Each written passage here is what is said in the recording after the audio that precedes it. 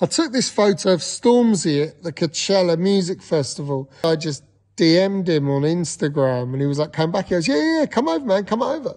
So I was like, brilliant, I'm welcome, but I've got no way of getting there. So I had to do some mad, like, dodginess to get through security to get to the back of that particular stage. I didn't have the right passes.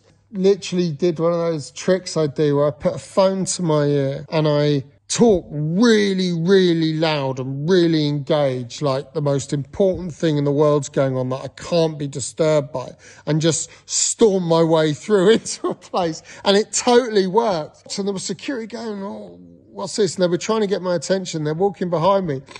And I see Stormzy backstage. I'm like, if I can get to him, I'm fine. And I eventually get to Stormzy.